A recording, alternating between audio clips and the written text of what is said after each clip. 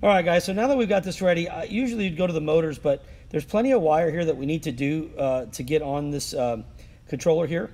And so let's look at our VTX first. And there's a pamphlet that comes with it as well, which right now I really don't need it. I just want to see, actually, yeah. So if you look at this picture right here, here's our VTX, and what it's telling you is it's got video and ground, 5-volt RX ground, and 20, right? 7 to 26. Okay, so let's look at these. From the bottom up, you have 7 to 26. That is going to be your input power. So what you're going to do is we're going to take that and we're going to put it right to our LiPo, that plus right next to where we put the XT30. We're going to use the plus, the VTX in the middle, and the ground. And that's what we're going to do. We're going to take the 7 to 26 volt and put that in the plus. We're going to take that ground and we're going to put that in the ground next to it. We're going to take the RX and we're going to go to TX3 on the top of the board. All right. And we're going to take video here. And that video is going to go to our VTX right there, which means the next two wires, if you look at this wire harness right here, okay, you will use, this should go in just like this. Here we go. Okay, so we are going to use the first, the red and the black on the bottom here. Okay, we're going to use the white. We're not going to use the next red and black. We're only going to use the yellow. So from the bottom to the top, it's red, black, white, yellow. We're going to skip these other two, so we're going to pull those out. Okay, so what I want you to do when you pull them out is do this, and I'll put this on the microscope so you can see it. Okay, so bear with me here. And let me see if I can focus just a little bit. Okay, hold on. Where's my focus? Oh my goodness. There we go. Okay, so what we want to do here is we want to take out the black and the red that's next to the yellow, right? So I'm going to take my X-Acto knife, and you take whatever you got that's sharp, and here's what you want to do, right? You want to take this here, leave it just like that, and you want to, don't lift up this tab because this is holding the yellow in. Go to the one next to it, next to the yellow, and lift that up gently. That's going to be your black wire. So once you lift that up, if you grab that black wire right there, let me see if I can get it, and you pull it out, it's going to come out just like that, okay? Now, go back and push that tab down. Okay, now go to the next one, which is going to be for the red wire. Lift that up gently. Okay, and that might be enough there. Then grab the red wire and pull that out. And just put that tab back down. So when you're done, your wire should look like this. There. Okay, so you have red, black, white, 2 spaces, and a yellow, and you're ready to go. So now, once you get that ready, okay, we're going to go ahead and start. We're going to solder these. As far as making the wire length, well, let's see. This is going to sit like this, and this is going to go right here. So I think it would be safe to say, let me look. These 3 are going, black, red, and yellow are going to the back over here. Okay, so we can wind those up. All right.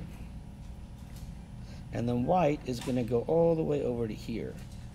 So based on the length, I would say that if you cut them all to whatever I have right here, so hold on, let's measure this out.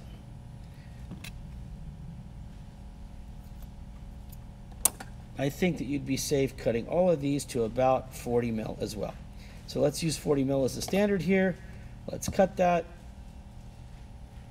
You can save the rest of the wire. You may need it down the road. I'm going to use it for the receiver that I'm going to be installing. Okay, now we can look, set this aside. Let's go ahead and strip these wires and tin them and solder them to the board so that our VTX will be done. So to strip these wires, you're only going to end up using about 1 millimeter of wire length, but to get a grip on the wire, you can strip about 2 millimeters, and I'll show you. So that's 1, 2, 3, and let's do all 4 wires. Okay, and then apply your flux. And this gives you, by having it a little bit longer, it gives you a little bit of grip on it when you want to spin it. So hold, I don't know if you're left-handed or right-handed, but hold the strands with the 2 fingers and spin the silicone wire, the outer wiring, okay, the sheath. So hold this one, spin, and then that'll get you a pretty good tight, get the strands really tight wound up there. All right, which one didn't I do? I don't know. I can't remember. I'll do check the black now. Okay, so they're all spun up. Let me see the black here. I think I may have missed one. And let me show you real quickly. So let's go here, and I'll show you that you can see now. I'm just there. I got a little straggler there on the black one. So I'm gonna go back and fix that real quick. But basically what we wanna do is just get those spun up before we tin them. Okay, now for this one I will use my helping hands. It's a pretty small area, so might as well. And I think if I lay this out right, I can do all 4 wires without having to do much else. So let's just go ahead and lay that out, spread these out, and come at them with the solder.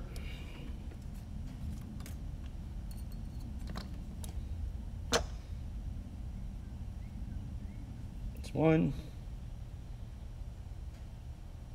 2, 3, and 4. All right. Now, these wires are ready, but they're too long, right? So to show you that they're too long, this is what you do. You just take your flight controller, and let me bring that over. Okay, let me get this in focus. All right, so let's just get an idea. To keep this clean, we're gonna solder from the inside. We're not gonna solder on the outside of the board. Let me see where I'm at here. We're not going to come in like this, right, from the outside, because everything's on the inside. So let's say, for example, we're going to be putting in this white wire, which is going to our TX3, right? So let me show you what that would look like. So where's TX3? There it is. Okay, so we're coming in like this. Get my finger out of the way. Okay, it's a little bit long. We don't need it to be that long. So we're just going to trim these back, but it's actually not too bad. So just make sure that when you do your wires, actually, all of these are pretty good length. I could leave them like this right here, and because the red and the black are going to go back here along with the VTX. Okay, so I'm going to try to solder this under the microscope so you can see what I'm doing here. If it moves a little bit, I apologize. There's nothing holding this board in place, so I have to do this while still fitting this. Okay, see how that's kind of long though? I'm going to trim that back just a little bit. I don't need that much wire hanging off.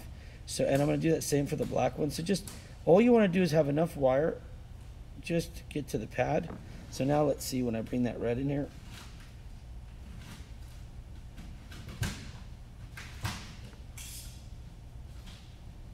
Trying to solder on this thing is not that easy. But there you go. So now you can see it goes in there properly.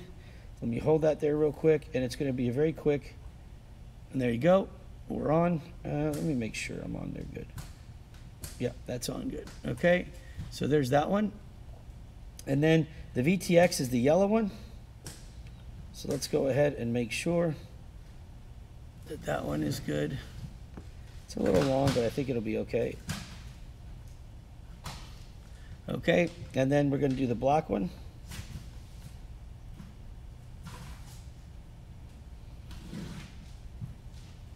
Sorry guys, trying to do this under the microscope again. It's a little bit harder because I can't get the grip I want on everything.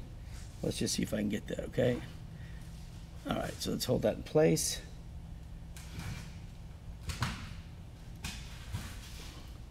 Whoa, whoa, whoa. Let me separate those real quick. Okay, I don't have my glasses on, so I'm having a hard time seeing where I'm at here. I guess I can put them on if I need to, but that's fine. Let me just go back and put my video back on. By doing that and crossing it over, I accidentally touched the video when it let go. All right, so let's see. Am I bridging these now? Not the best here.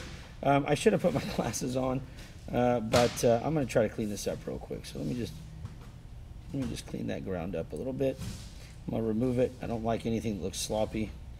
And if I can't see it again, I'll put my glasses on for you, I promise.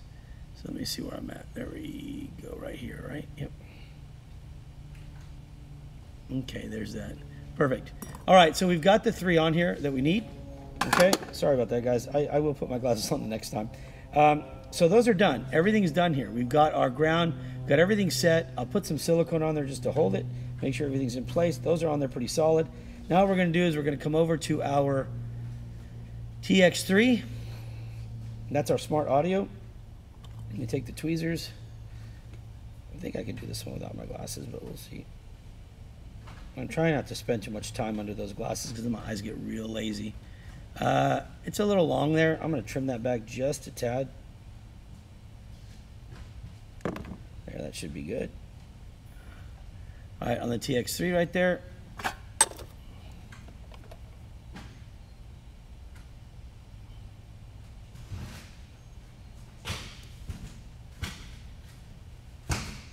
Good. All right. So we've got our TX3 on as well. Okay. So that's it for the VTX for right now, because these wires are basically going to go right to here. And if you remember correctly, let me get back to our table now. So if you remember correctly, this VTX, where did I put it? Here.